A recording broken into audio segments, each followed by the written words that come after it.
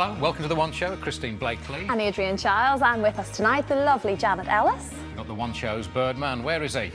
David Lindo. There he is. Well, The One Show's Birdman is David Lindo. You saw him earlier. He loves all birds, but the robin is one of his favourites. If you like robins too and would like to see more of them round your way this Christmas, here's David on how to get them flying in your direction. We know there are 6 million pairs of robin during the summer that live in Britain. But what we don't know is the amount of robins that actually are here during the winter. So to find out, we need to try to count them. To do this, we need to track them to our gardens, which is quite simple. All we've got to do is put food out for them and make them feel at home. What robins love are mealworms. It gives them lots of protein. You can get them dried as well, but if you can't get mealworms, you can always opt for hard grated cheese. I've got a bit of cheddar and Edam here, just in case he has a preference. And there's always the trusty, crusty bits of bread. Brown bread is my favourite. All we need to do now is just wait and see if our robin turns up. Right, this is a bit where you need to be a bit patient because the birds don't come straight away. Sometimes it takes them a little bit of time to get used to the fact that the food is there and it's a safe environment for them to come down to eat. There's a few things in the tree there. There's about 5 or 6 house sparrows, and the fact that they've come is a good sign. Oh, there's a cat. The last thing we need in the garden has just made all the birds go. He's eating the cheese. Shoo. Hey, there's some movement up there. There he is.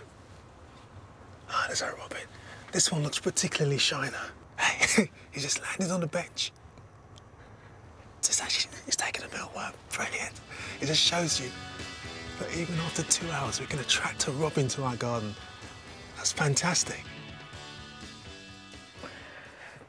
So, No, I was just... see how keen we are. We're just waiting to get hold of you, David. I'm just so disappointed he took his robin jumper I off. was disappointed in the size of his binoculars. I thought you'd have some great big ones. You know what happened? I actually sold my jumper on the way out here. Oh, right. You see. So remind us, what do you need to buy then to bring the robins in? Well, the main thing is mealworms. I think that's the most favourite food of the robin, as well as cheese.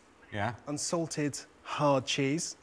And a good thing to do is to put out bread as well. Just very simple. Keep it simple to start off with. I mean, obviously, as you get to know your birds in your gardens, you can actually add more food to that menu.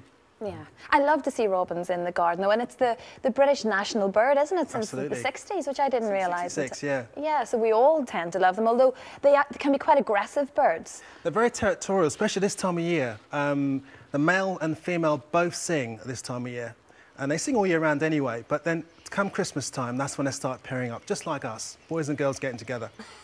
What at Christmas? Yeah, it's a mistletoe, it's That's a what I've been holly. told anyway. Janet, are you a robin fancier yourself? Well, we've got one I think is the same one that comes back to the garden. Would it be the same one? Well, it depends. I mean, mostly they live for maybe 2 years or so, maximum 6 years, so maybe... not entirely be. It's sort of very old robin. Yeah. But what rivets me about robins is how many superstitions there are associated with them, and they're actually all bad.